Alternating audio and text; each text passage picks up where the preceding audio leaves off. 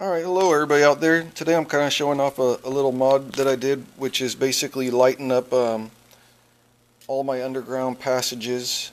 I did white, bright white here, purple,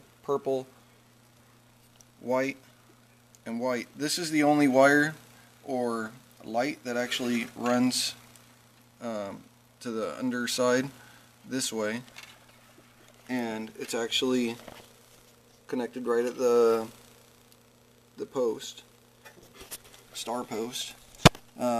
Each one of these is connected via an actual mounting spot, so there's no new holes added. This one, which does the spin, is mounted right here at this wire clip.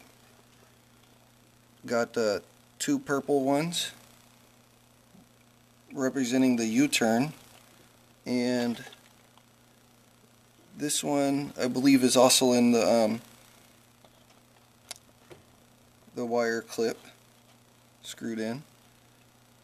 This one is actually wired, the other U-turn is wired into the number 2 post of the ramp, and for the subway light, it's actually wired in right here, which is actually hooked up to this flasher. So you got the flasher for the loop and the additional LED right here. All of them I used pinball life. I'm going to set the camera down for a second while I set down the playfield, the upper playfield. I used a network wire cabling, Cat5 cable, whatever you want to call it. And since that provides me 8 wires, those 8 wires were enough to do four lights. So the 5th light coming from the other side just seemed to make sense. I'm afraid I'm squishing my cable over here, so it doesn't want to go down. Anyways, I think I'm giving you like a bird's eye view while I was lowering that. So, of course, bird's eye view or ball's eye view, but from up above, that would be how it looks. Might be a little bit too much for some people's taste. However, I really like it. I tried super bright red and red over here, and I didn't like it. I tried super bright greens. When I say super brights, I'm not really calling them by the default name, but I think they're called Too Fucking Bright by Pinball Life, the little 4 high-powered LEDs. So I tried a green over there, and I didn't like it. I had originally whites on the U-turn, but since the artwork was purple, the purple seemed to go good with the red U-turn. I wouldn't want to do purple with the green multi-ball though, so that's what I got. Anyways, whenever you play a course, since each one is wired to the corresponding light, like that one's wired to the subway, etc. By default, the spin is the only thing that's going to be lit up. And I'm going to try to play with one hand, which usually isn't too hard.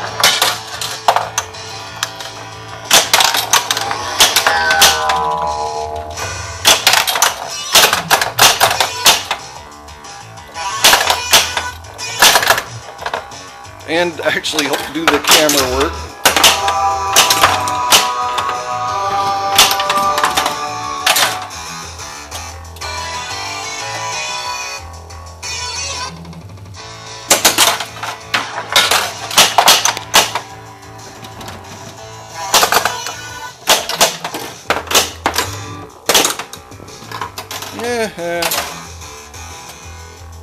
I was hoping to hit the loops a couple times, or that way I can get the multi-ball thing lit. just to give you a quick to light up that one.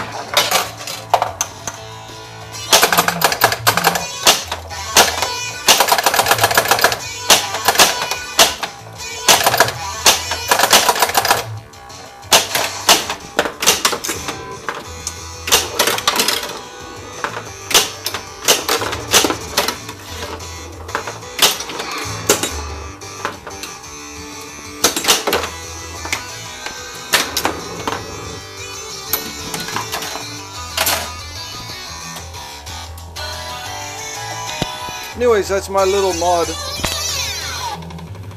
I'm gonna go ahead and set down the camera again and show you how terrible it looks like from the underside. I actually have this big ass network cable, and it's really because I need a second person to hold the cable for me while I lift up the upper playfield and determine how much cabling I need. But what I did was make sure that these wires are actually soldered in after the diode. I'm gonna kind of zoom in on this one.